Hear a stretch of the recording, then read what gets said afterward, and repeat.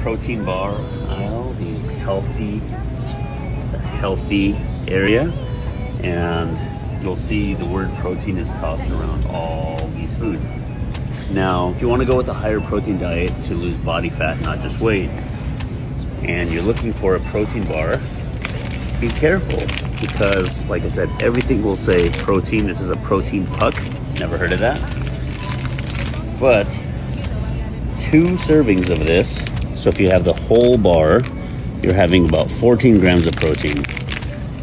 That's not enough protein, and you're actually going to be getting 36 grams of fat. This whole protein puck is 510 calories. That's a lot of calories for minimal protein. I recommend, if you are looking for a protein bar or a protein snack, to have something that's going to be around 20 grams of protein plus.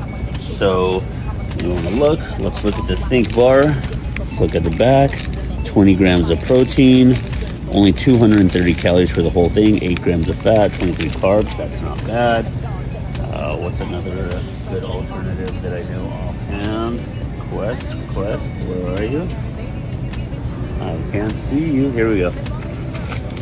Quest bars, another great alternative. 20 grams of protein, only 7 grams of fat, 24 carbs.